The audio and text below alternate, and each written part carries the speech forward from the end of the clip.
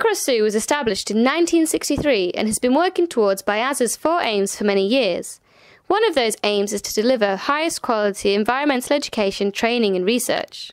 Twycross works alongside schools to organise day trips and education sessions that are in line with the students' curriculum.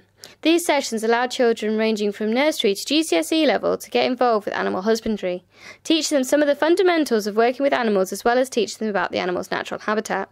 They also offer classes to older children and adult groups. This provides the zoo with an additional income as well as helping to inspire the next generation of zookeepers. Twycross works with around 27 universities in the UK, helping students achieve undergraduate and postgraduate degrees.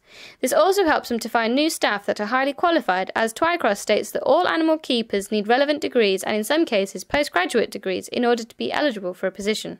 The signage and scheduled animal talks are used to educate the general public on each animal's conservation status and provide some background information on the species. Most of the signs in Twycross are eye-catching and easy to find, showing a close-up picture of the animal as well as giving some brief notes on its wild counterparts.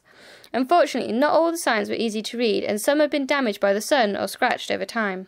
Having talks on some of the more popular animals is useful as it gives people a chance to ask the keeper questions. However, it can attract large crowds of loud people and excited children that tap on the glass of the animal enclosures. This could compromise the animal's welfare and should be more controlled at Twycross.